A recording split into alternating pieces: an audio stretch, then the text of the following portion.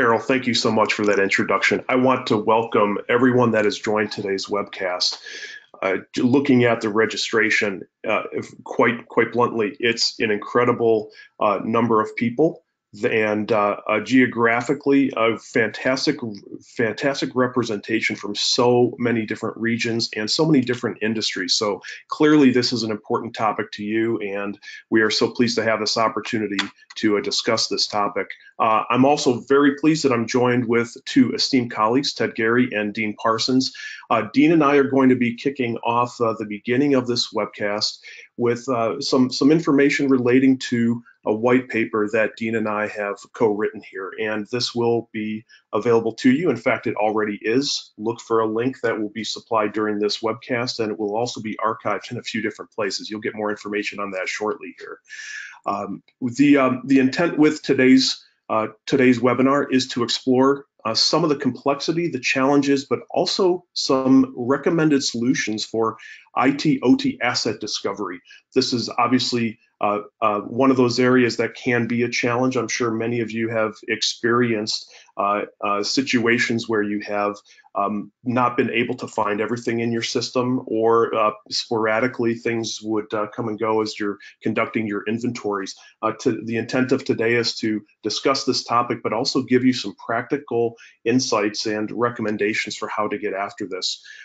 There'll also be discussion and Q&A, and just a reminder on the question and answer side of things, you have an opportunity to submit your questions. We welcome those, and we'll try to incorporate those into the discussion.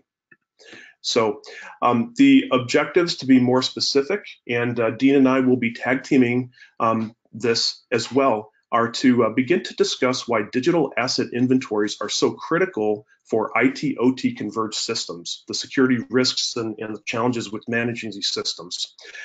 Can knowledge about these risks and vulnerabilities lead us to better risk management? Obviously, that's an important aspect to conducting these inventories and managing systems throughout their life cycles, are the risk profile that exists at a given instant in time, but also the risk posture of a system that can change over time. And then we're also going to dig into the Center for Internet Security, the CIS controls, and take a closer look at just three of those, and discuss how they can make a difference to the security posture of today's control systems.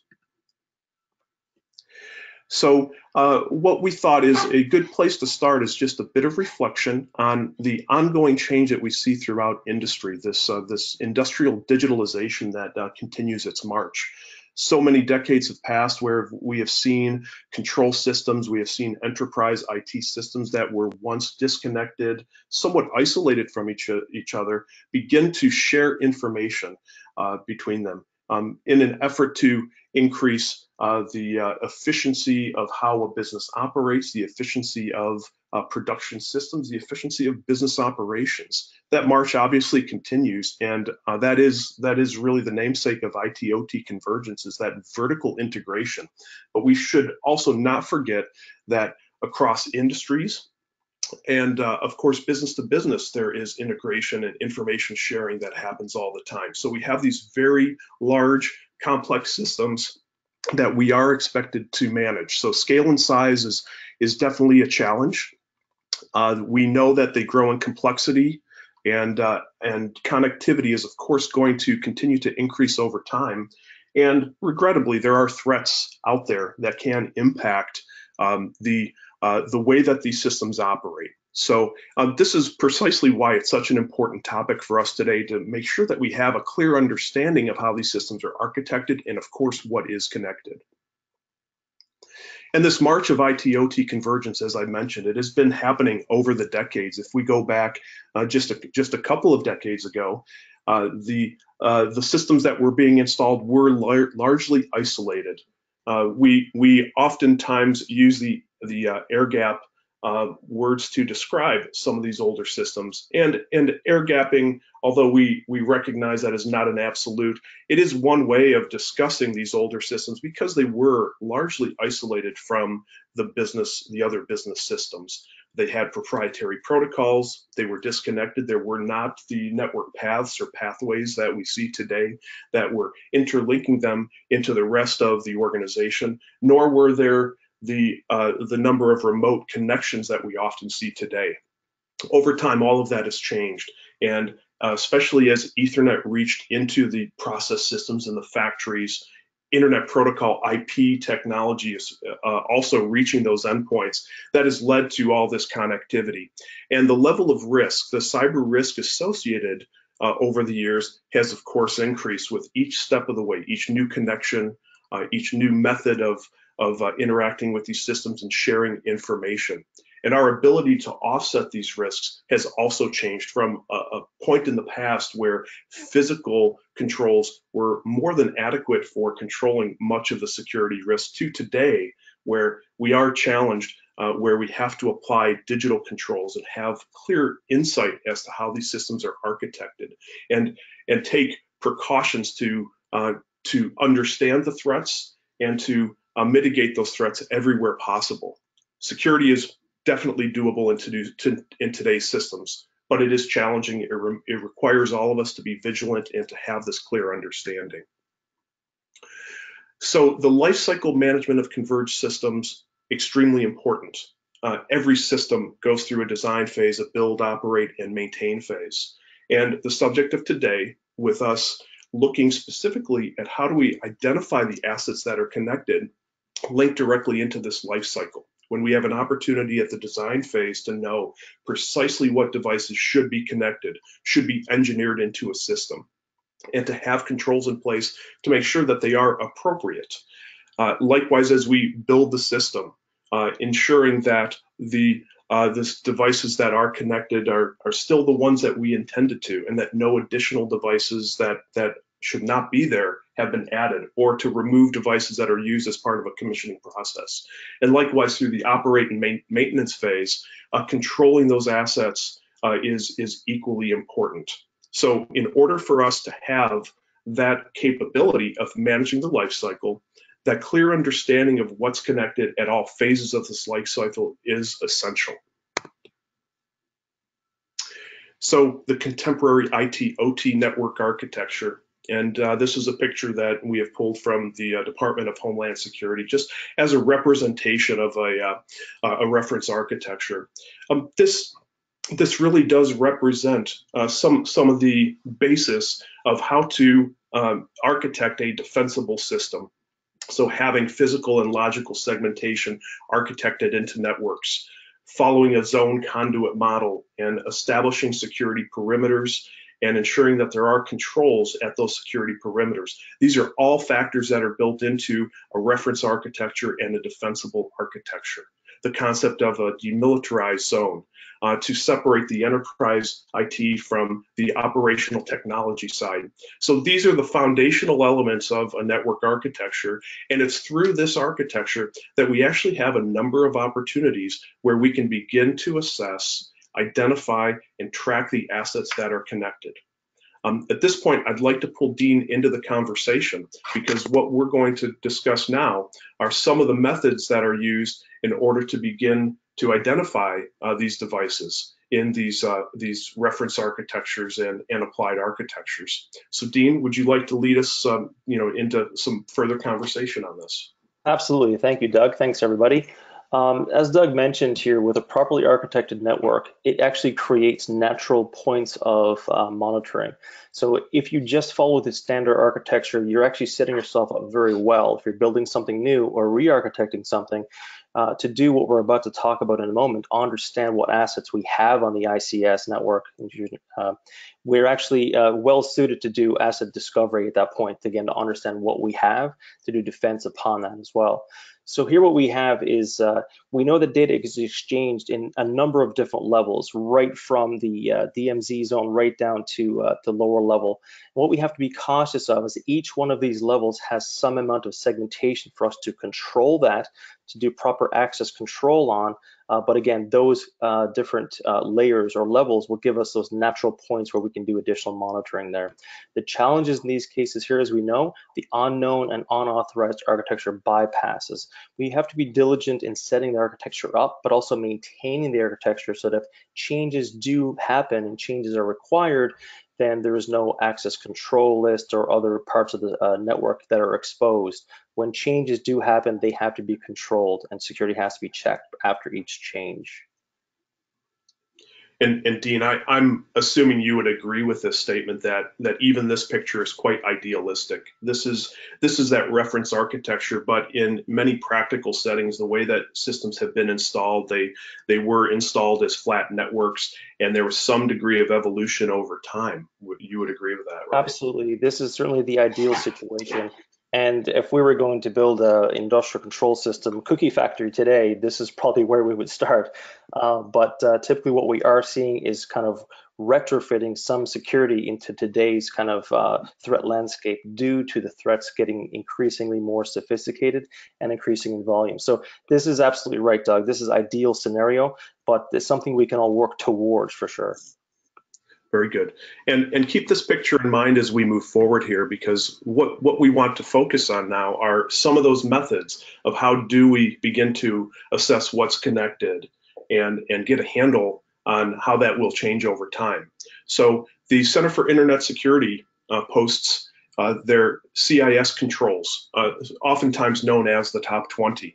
And these can be very useful in helping to identify mitigations and methods of addressing risk in a variety of areas when it comes to securing such systems. So some of the challenges, relevant to today's conversation are thinking about how difficult it can be to protect something that you don't know is even connected to your system. And what about your system if you don't even know all that is in the system? The functionality, the capability, the duration for when something is connected, if it should become disconnected, if it's not a persistent device. And then likewise, what type of exposure do we have for devices if they're not kept current, if there are vulnerabilities in devices because they're not being patched or vulnerabilities aren't adequately being managed. So these controls dig into those three items, but much deeper into a variety of topics. So it might be useful if you haven't looked at those to evaluate those and see if they can assist you in your endeavors to protect your systems. So we're going to focus specifically on the top three CIS controls for conducting inventory of control and hardware assets, inventory of control and software assets, and then we're also going to discuss continuous vulnerability management as well. So around the topic of conducting that asset inventory, it is important for us to not overlook that there is still a physical element in addition to the digital avenues that we have at finding devices. And the physical inventories is still extremely useful, but I'm sure many of you have found that it's not adequate at building that comprehensive, that complete picture of your system. So we will also talk about passive monitoring, active scanning methodologies, and then a variety of additional sources that contain information from appliances in your system, from endpoints in your system that collectively build that comprehensive picture. So we're going to start walking through each one of these individually, and Dean and I are going to tag team this portion as well. So the physical inventory is one of those areas where, basically this is the point where you are walking around, following cables, looking for devices. A lot of manual labor involved here, but very useful because this is an area where you can come in direct contact with devices that may otherwise be difficult to reach by digital means. So the picture that we're highlighting here is just a reminder that this is a comprehensive activity. And sometimes the challenges that we face with conducting physical inventories are that many of these devices, the way that they are, many of these systems, the way that they are architected, the devices are actually abstracted away from what can be visually seen. And the more that we move to segmented systems and systems that are using cloud-based services, just that question of, is that asset part of my system, can be one of the most difficult questions to answer. So Dean, I know you have a lot of things to add, some commentary to add here. So please go ahead. Yeah, absolutely. So, as Doug mentioned, physical inventory is one of the four main methodologies here we're going to discuss. I really find physical inventory, actually getting to an industrial control system site, very, very valuable in many ways. As Doug mentioned, though, I don't want to discount the idea that it is going to be labor intensive. However, there's many benefits, and I've seen those things directly in the energy sector. Getting on site not only gets you, tracing wires with your hard hat on, your boots, and all these things, and your safety gear, your personal protective equipment, which is a necessity for most sites for your physical safety. It gets you talking to people on the plant floor. So from a cybersecurity point of view, creating the relationships between the IT folks, if you will, and the OT folks, overall having an understanding of cybersecurity, meeting on the plant floor enables you to kind of take that relationship to another step, have trust relationships between IT and OT. So as Doug, as we see here, getting on site, we see some photographs here of folks actually going on the plant floor. That's where we need to be tracing this, tracing the cables back to assets. As Doug pointed out, though, things like cloud security, there's are some things you could be missing in that location, in that kind of methodology. Indeed, and Dean, just to add to that, the picture of the locks is indicative of those areas of a system that you may not have access to. That those can be control rooms, those can be control cabinets, those might be hazardous areas that Right. would put human life at risk as well. So those introduce challenges of that physical inventory of ever reaching the areas of the system to actually see and come in contact with those systems. Right. Some sites I've seen as well have co-ownership of certain sites. So those locks are actually very valid. You could be on a site and share a site and not have access because that's not your area of responsibility, yet it would impact the actual process. You need to consider those things on site as well. Yeah. And Dean, why don't you lead us right into the passive monitoring and discovery topic? Absolutely. So, unlike physical inventory, passive monitoring actually is looking at the network in a very passive way. The idea behind passive monitoring and discovery is not to inject anything into the network. So, you're not creating packets, you're not requesting or interrogating devices at all. Passive monitoring and discovery is really about collecting the data that the network naturally generates in the process. And there's several ways to do that as well. But with passive monitoring, you do have some limitations, as you'd imagine. But you can complement the physical inventory, for example, with the passive or one of the others as well. I think Doug might agree that not one methodology that we're going to talk about of the four here would be the complete picture of your network and your asset inventory. Largely, what we have seen across the community is one coupled with another, one complementing the other. And what I have found with regards to passive monitoring is complementing that with the physical has been very valuable. Yeah, Go ahead. yeah. Indeed, Dean, I would echo that statement and even amplify it that all four of these collectively are so important at building a comprehensive view. And the reason why that life cycle picture is there is a reminder that these are not static systems. Although there are many aspects of the system operation that will be static, throughout the life of the system, there are plenty of times that a system is taken into a maintenance mode where new assets are temporarily connected in order to alter operation, to change a configuration. Sometimes those systems are also expanded. So these are not one and done approaches. Even passive monitoring is one of the benefits that comes with a passive monitoring solution is that it is more active over time. Contrast with a physical inventory that the labor involved with that generally encourages companies to conduct physical inventories only periodically as opposed to continuously. Absolutely. Okay. So Dean, this particular picture here, this architecture is a good representation of segmented systems. Some of the challenges that can be introduced from network appliances that may or may not provide the level of services necessary in order to have listening points to extract the information. Could you talk a little bit about these connection points and how information is extracted and analyzed for the passive monitoring discovery process? Absolutely. So you see here in the network diagram a number of key elements that you'll have in most ICS networks. what you'll find is firewalls and switches. And in a lot of cases, these devices can have a capability called network mirror or span capability features. If you do have this type of equipment with these features, then setting up passive monitoring will be relatively straightforward. Of course, you'll want to go through normal change management and whatnot protocols, but essentially you're not disrupting the network at all to do any configuration here, or sorry, to do any capturing of traffic. Again, passive monitoring is not active at this point, so configuring these key elements to do mirror/span will give you the a mirror image, if you will, of the traffic that the network normally sees to control a certain industrial control system process. So that's one way to approach it with these configurations. Now, there's other ways to do that as well. You can use something called a tap, and a tap can be used to do effectively the same thing. However, using a tap does require a temporary break in the network to install another piece of hardware to do that.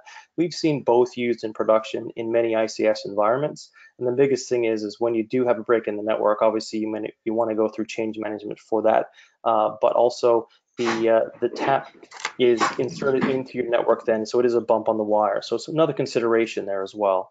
Some of the limitations we talked about here is how the network is architected. If you do have segments where you cannot collect, obviously you're not going to get data from those segmented areas. But if we do follow that best practice network architecture diagrams we've talked about earlier, you're going to really set yourself up for a way to get collection in a very, I guess, trivial way. Some of the risks we talk about here, as Doug lined out, is the window for analysis. Some of the questions we do get on this is how long do we do passive monitoring for? When we set up the mirror port or span ports, how long do we do that packet capture or PCAP collection? So in my experience, what I really have found is this process can be very quick. You can do a passive monitoring collection of PCAPs with 24 to 72 hours to be a really effective way to get an understanding of what's happening in your network. The other question we get is, well, does it depend on where the process is? During the startup of the process, will you get more? And that is absolutely the case. Doing passive monitoring, the startup of an actual industrial control system process is really the prime time to get that. The reason for that is because some devices, for example, will only communicate in certain times. So the startup is a really good window for that. 2 to 3 days of a packet capture, and you have a lot of information about what devices are naturally communicating on your network, what protocols they're using as well. Yeah, Dean, and just to add to that, so when we have an architecture with more contemporary or more capable network appliances that can support, say, RSPAN services, for instance, that becomes quite convenient, because then we can begin to aggregate the data that is seen at lower levels or other points in a system. That gives us an opportunity to centralize the data, to centralize the analysis that is conducted on that data. However, not every system, of course, has the most contemporary of products or the most capable of products, and it's quite likely that in the control system space, usually there are at least some pockets or some areas that will require direct interaction, and that oftentimes, to your point, Dean, requires some type of a physical hardware tap. So what that means is, as we apply different approaches to extracting that information, it may benefit someone to introduce a management network as a backhaul to collect this information and to still move it to a central location, just Absolutely. To ease the analysis process of all of that data. Anything Absolutely. To add to that, Dean? No, absolutely, really well covered. Okay, perfect. Let's go ahead and press on then. All right, so we're going to shift just a bit to the third item here, which is active scanning and discovery. And active scanning and discovery, this can be especially a challenge for older systems that are much more fragile in nature. We oftentimes think of the control systems as having a lifespan measured in decades, not just years.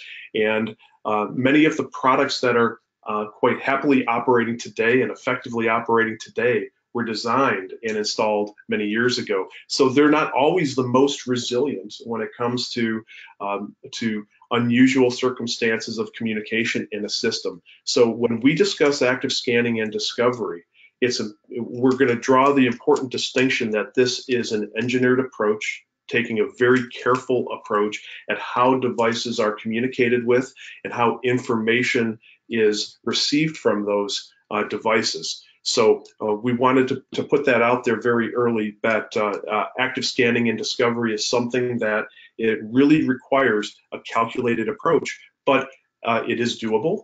And this becomes a fantastic way to complement the physical and passive monitoring and discovery process. So Dean, you want to take us a little deeper into this one? Absolutely. There's definitely cautions there for sure, but it can be done. What we have found though is testing something like this, obviously in a lab setting, is definitely going to be your best bet.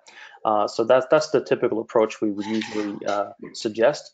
The difference between passive and active scanning here, though, or passive monitoring, is really when you're doing passive monitoring, you get natural communications between device A and device B and device C. Active scanning and discovery, it gives you a lot of additional information, but it may not give you, in certain cases, what devices are talking to what. With active scanning, you're actually invoking a device to respond to you. In doing that, though, with an authenticated active scan, you can pull more information from the asset. So as we talked about earlier, no one of these methodologies is going to be your catch-all. You have to kind of aggregate this with other methodologies for sure as well. But in general, active scanning can be set up and tested, and it can be very well served.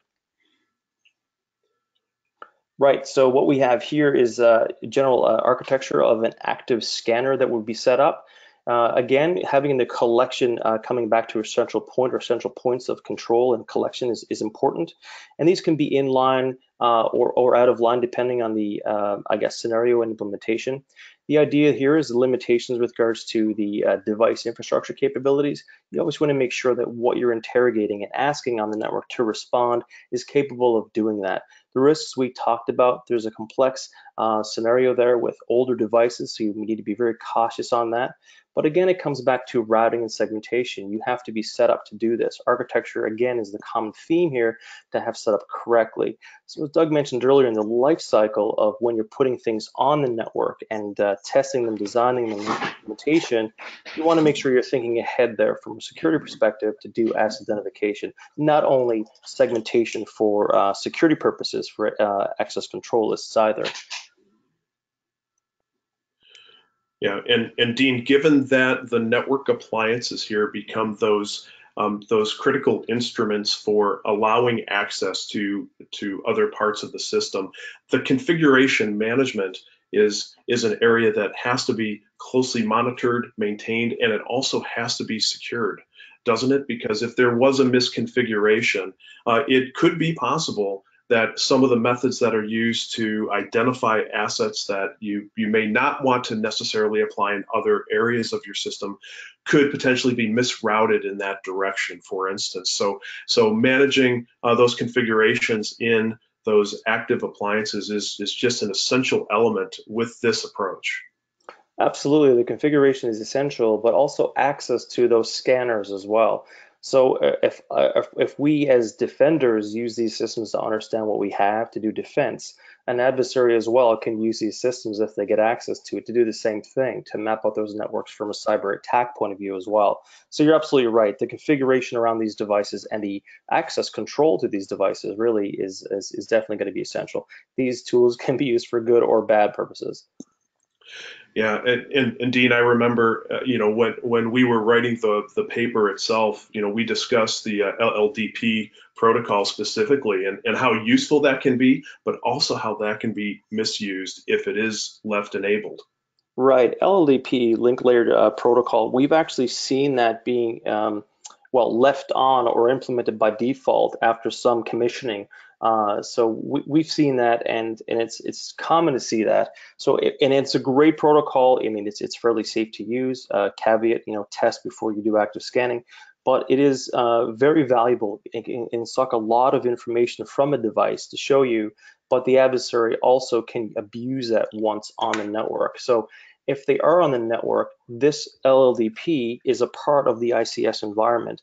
What's interesting about that, though, is that if it's abused, that legitimate protocol or legitimate service or tools, it's going to be harder for the intrusion detection analysts and your cybersecurity defenders to detect anomalous behavior, because that is not malware. LLDP is something that we legitimately use. So you need to be cautious about, in general, what services are on the network, what can be abused. And a general statement is really to harden your systems and harden the network protocols anyway. Make sure that what you know is on your network is safe to be there. Yeah, and Dean, that's a perfect lead-in, because we're talking about IT/OT convergence, and it is so important for us to keep in mind the variety of protocols that are used, not only to operate these systems, but there are protocols that are used almost exclusively for pulling configuration information or monitoring or conducting diagnostics and prognostics. OT systems especially, we have many specialized protocols that are operating at the data link layer exclusively. And what that means is that there is potential for blind spots if the tools that are being used to listen to the network and analyze the network traffic are not tuned into looking at data link layer protocols. It is possible that this will be a blind spot, a nagging blind spot in a system, and certain assets will be missed. So Dean, I'm going to push us forward in the interest of time, because we have all these additional sources of information that are equally available in addition to passive and active scanning methodologies. So maybe just touch on a couple of these here that can also be useful. Absolutely. So the additional sources here are really devices that you can pull logs and information and configuration files from. So these would exist in your network today. These are operating system logs you could pull, event logs from assets that you have. Obviously, routers and firewalls. We're talking about the CAM tables, the MAC information, routing tables, etc. And firewalls. The access control list will inherently tell you what you're going to allow in your network. It will also give you a log of what's been seen and allowed or denied from your network as well. But it's really important to take all of these different types of log in many assets across your network and put them into a central location for processing. So this is what we're going to see, that this could be a lot of time devoted to getting this type of information into one place to make it useful as well. Even logic program can be helpful with determining what's on the network and what's actually going to be communicating. syslog is huge as well. And also the typical net flow data, the 5-tuple data, we'll call it. All that information are other sources of data which don't require a tap or a span port to be configured. Yeah, and Dean, I think that collectively, when we start adding up the physical inventory with continuous passive monitoring, complementing it with active scanning and those additional data sources, it becomes pretty tough for any device to hide, and especially that continuous element, because we see so many mobile devices and devices that are not always persistent in a network coming and going. That continuous element really is that essential. So I know you and I, we boiled this down into one easy chart.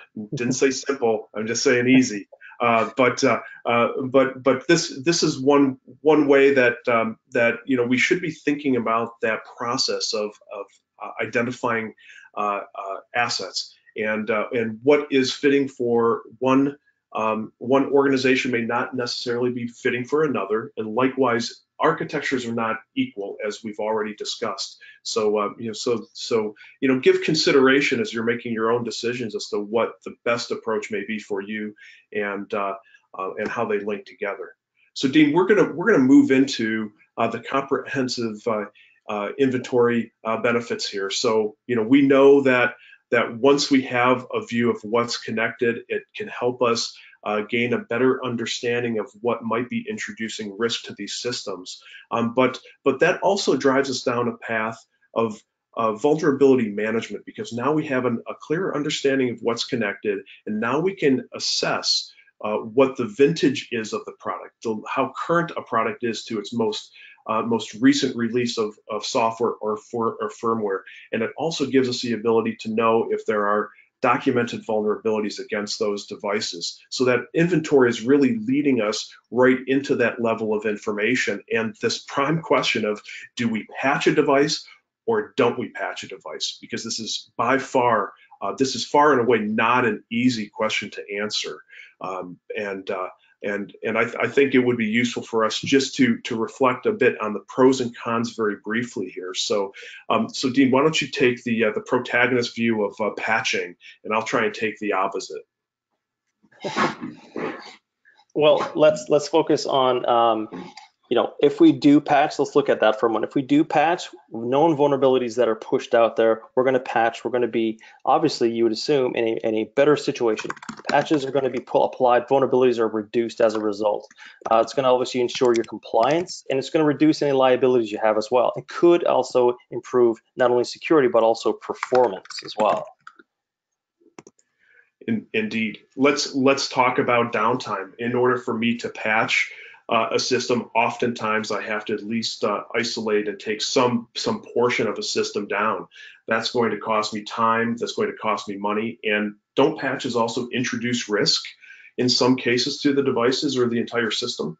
Absolutely, that is certainly the case. I guess what it boils down to is that there's really two avenues here.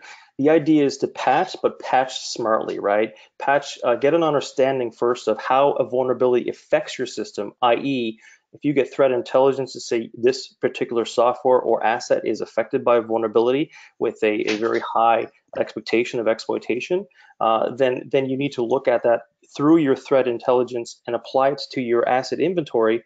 If you do have that asset, when you have your inventory, you can see are you affected or not. If you're affected, smartly patch that in different ways. And it might not necessarily be patch it now, you can potentially patch it later as well. So patch smartly, I think, is a real main message we want to get across here. I like that a lot because for many customers, for many users, that concept of patching, there's some time element applied to it, and there's also that consideration of, well, maybe it's better to just mitigate the associated risk by applying controls elsewhere in my system, where I don't necessarily have to patch a device, but I can still address associated risk. And that's, I know that's something that you and I discuss a lot is how do you make that assessment of where the risk is and what steps can be taken to begin mitigating some of that risk.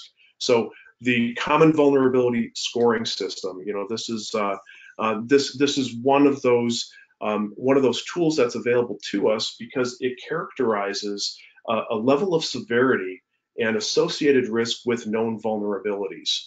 And for those of you that might not be aware, many vulnerability disclosures include information around the CVSS concept. And this is really intended to help you gain a somewhat immediate view of the level of severity and associated risk because it is a numerical number applied to this. But it is a very it is more than just a single number that comprises this severity scale, and this is precisely why we're discussing it today. Is that the components that build up into a CVSS score can be very, very useful avenues for you to begin to decide where additional security controls can be applied if you're not able to patch devices directly. So this mathematical formula has, the components that you see here. And, Dean, what you and I talk about so often is instead of just looking at that base level score, let's think about the individual constituents that comprise that risk and start to apply, different practices to address associated risk. And by focusing on each of those, we can begin reducing that overall score as opposed to, which will definitely help us through that patch or not patch conversation. So anything to add on this, please? Yeah, absolutely. So you make really good points here. Patching, the idea is not to fear the patch, but patch smartly and not necessarily patch when you need to patch. This numeric score is going to give you an understanding of how critical that vulnerability is to a service. You can bring that score down, like we talked about here, with regards to additional monitoring or working an additional control in place. Here's a practical example. In energy organization, for example, in the middle of winter, they find a vulnerability in software that they're using, and this vulnerability could be exploited by attackers that's publicly known at this point. Do they patch? Well, in the middle of winter in an area that's kind of north, like in Canada, if we have a lot of storms and cold weather, it's not an optimal time to change the process to increase a risk of the system going down as a result of a patch. Yet the vulnerability remains. So how do you work around that? So again, patch smartly in this context is really about understanding what's there. Can you do controls between, I don't know, now in the middle of winter and perhaps in spring, so you can get through the winter to keep the actual ICS process up, patch smartly when you can without disrupting the system. The idea here again is really to maintain the safety and reliability of operations, and that's utmost. Yeah, and Dean, I'll add to that. Earlier, we spoke about passive monitoring, active scanning being continuous processes here. And for those occasions where it's just impractical to actually reach devices to disrupt system operation in order to apply a product upgrade, the fact that you have continuous monitoring in place can really assist because you can begin to shift your focus towards the identification aspect of looking for new threats that are entering a system and anticipating items that might disrupt a system. So in other words, that monitoring has an added benefit of not just identifying connected assets, but of course looking for threats that may be much more meaningful when you just have unpatchable devices. And just one more quick comment on that. If we take patching and monitoring and put them together, in a lot of cases when patches are applied, even in some older devices, a patch can actually introduce more capabilities to do monitoring. For example, we've seen PLCs, vendors of programmable logic controllers in plant floors, come out with new firmware updates and patches that provides syslog, for example, where it did not before. So these patches can also give you features for your consistent active monitoring as well. Those are great points, Dean. So we're reaching a conclusion for this part before we turn it over to Ted Gary. And just to conclude, so IT and OT have already converged. We know that it's over. Just embrace it. We don't need to talk about IT-OT convergence as something in the future.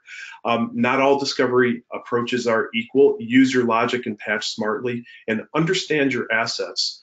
Because that is going to help you address your risk surfaces and make smarter decisions about how to manage systems throughout their life. So with that, we're going to transition now to Ted Gary. So Ted, please jump into the conversation at this point. All right. Thank you, Doug and Dean. This has been excellent. In the next couple of minutes, I just want to expand and amplify on a couple of things that you said and focus a little bit on just the maintenance part of the life cycle. So the objective there is, it says manage, but avoid adding new risks. And I just think that the risk assessment needs to be an explicit part of the maintenance life cycle. So obviously when you make changes to devices and to your network, you can introduce new risks that need to be mitigated. But I think a key point is that even if you don't change anything, the environment from a risk point of view can change. There can be new vulnerabilities discovered that weren't there a month ago or a week ago that could be very important to you.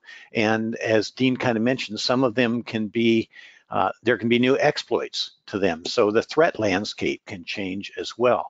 So the point that I want to focus on is while we're in this maintenance phase, even if you're not making changes to your devices and your network, you need to incorporate that risk assessment into the maintenance phase. So let's look at a couple of common practices, how things are done today.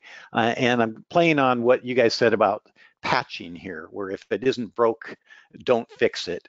And I think this in the risk management, in terms of maintenance would be, let's just not incorporate risk management into the maintenance. That's not the way we've done it in the past. We've gotten by in the past, so let's proceed. And the pros with that is obviously it's easy. and there's no investment required, no new budget required. If you have a tight budget, you don't need to get additional passive monitoring or active scanning capabilities, and no additional training is required. You don't need to use outside consultants, and you're not going to perturb your devices. So these are the pros of doing nothing.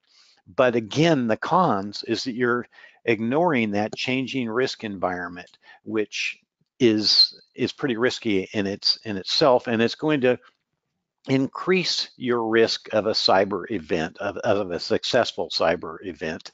And one thing that we don't have time to get into in terms of detail today is just the notion of due care and due diligence, which says you need to do things in a reasonable way in terms of security. And if you kind of have your head in the sand about risk assessment, that's not going to be reasonable. If you have an outage that causes a problem, you may be held liable for not meeting that due care and due diligence standard. So the next common practice is really assessing risk during a shutdown. And we see that happen a lot, where organizations will use active scanning while they're in a shutdown mode, so they can inventory the devices and the software, which we talked about, assess the vulnerabilities, which we've talked about, and also analyze the configuration. So we didn't drill into this in detail, but going back to the CIS controls, I think that's control number 5, is to make sure that the devices are hardened according to some hardening standards. So the pros of doing this during a shutdown, that you can get this additional information and you're not going to perturb the devices in a way that will cause an outage.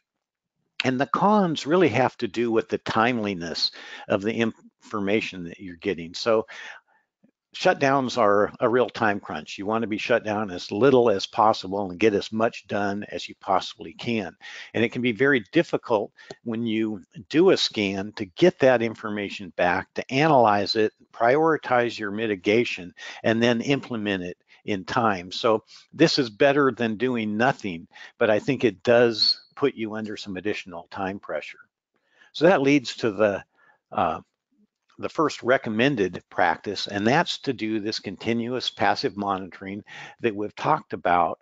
And the way you can use this information about your assets and your vulnerabilities is, I'm going to jump into this informing the remediation triage there. And that is that you can put the vulnerabilities into 3 buckets. The first would be due to the criticality of the asset or the process and the threat landscape and the criticality of the vulnerability that we just talked about. I need to do something about this now. It may not be patching, but you can put some compensating controls in place. If nothing else, you could put stronger monitoring in place to see if there's any unusual activity associated with the device. So hopefully there'll be just a few vulnerabilities that fit this immediate category. And then the next one would be the ones that you could address during a shutdown.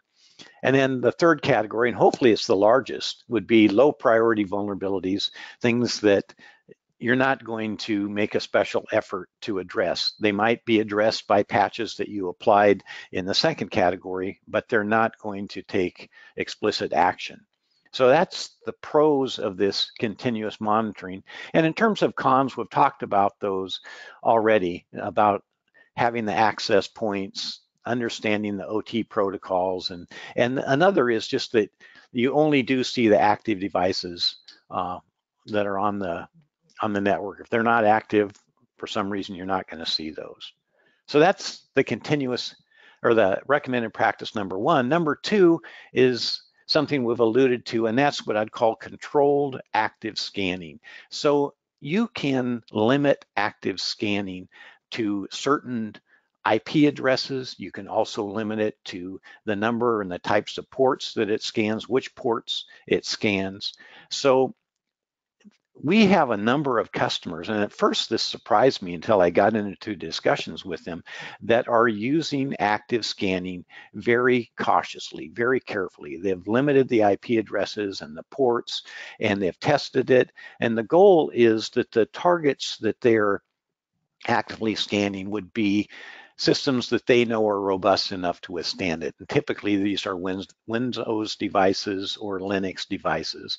And you can get lots of information, as Dean and Doug talked about there, and it can inform this remediation triage as well, so that you're better prepared to make use of the time during the shutdown. One thing I do want to mention, whenever you're using active scanning, even though there are things that you can do to manage the risk, you can't eliminate it 100% of the time. There could be an asset, a device that you've had on your list not to scan, and somehow the list gets changed or its IP address gets changed, and it would get scanned. So do it very carefully and make sure that you test early and often. So let's just kind of look at some of the key takeaways. One is that you need to be continuously maturing your risk assessment. So if you're in one of these early practices where you're doing nothing, if it's not broke, don't fix it sort of things, think about how you can mature that risk assessment and work it into the maintenance phase. And you can use, as we talked about, a combination of the physical inventory, passive monitoring, active scanning to get that insight that you need. And the goal really, when we're talking about IT and OT convergence, is to make sure that from a security point of view, you're enabling the digitization initiatives that your organization is undertaking to improve their operations and improve their performance. So with that, Doug, I'll turn it back to you and you can take us through some questions.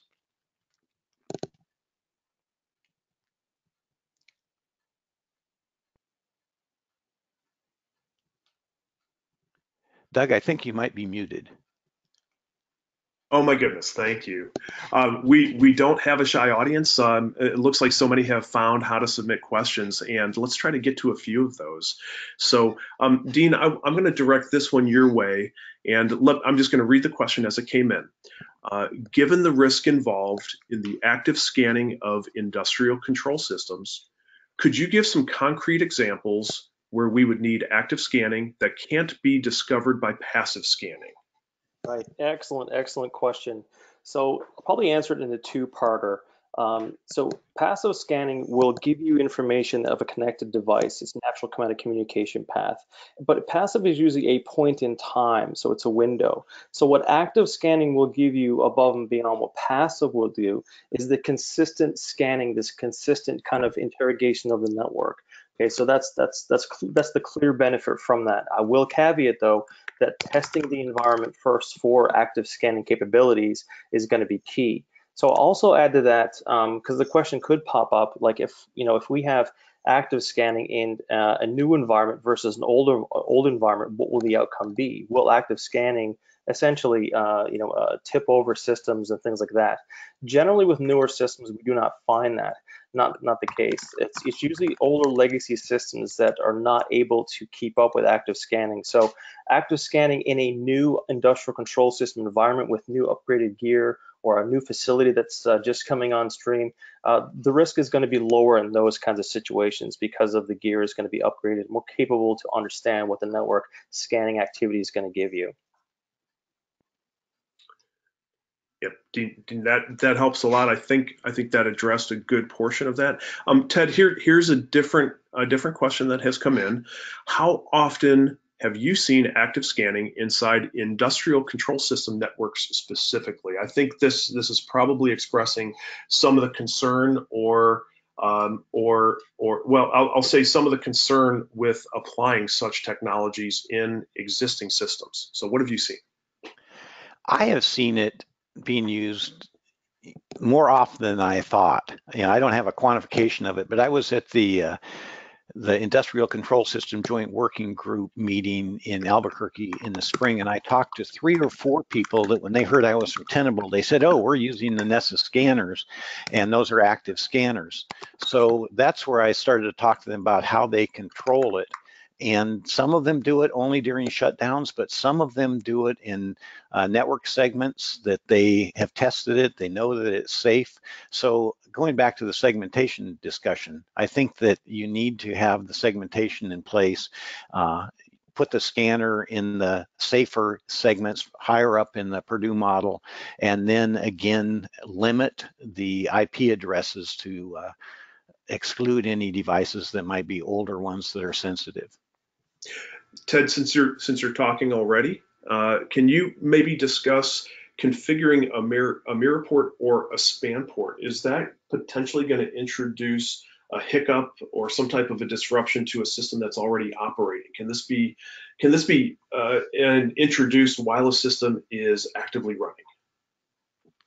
I believe that it can. The question, there are several questions about it. One is, do you have the capacity performance-wise on the switch? Because this is going to use additional CPU cycles on the switch, and it can slow things down a little bit. So again, I think you would probably want to do it during a shutdown if you possibly could, or if you've got a newer switch that you know has got some additional capacity on it, then it's probably safer than not. But Dean may have some insight on that as well. Yeah, so good, I'm not muted. All right.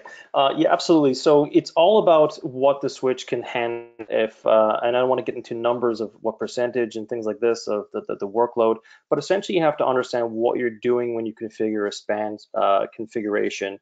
And typically it's a configuration on the device, on the command line that you actually introduce a configuration and kind of reload it without any kind of negative impact to the switch or router. So what you're effectively doing though is you're taking all of the data that's going to different ports on the switch, and you're congregating all of that traffic into one port, the span port. So you're essentially like increasing the level of processing that the switch has. So it's all really about understanding what the capacity of the systems are, how much RAM is in the box, how much CPU is in the box. What I have seen successfully implemented in an industrial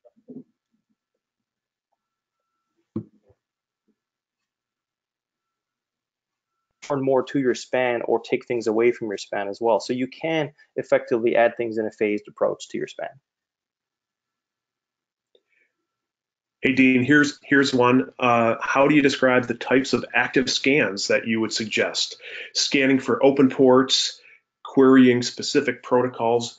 How about drilling all the way down into device identity information, you know, the vintage of the firmware, the software running on that? Right.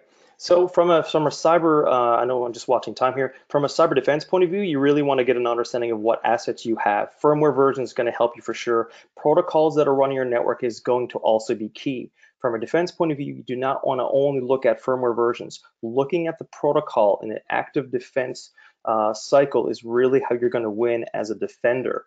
So that's a bit of a side conversation, but to answer the question, you need to look for the ports that are open. You need to also look for what firmware is available, which can be achieved by physical inventory.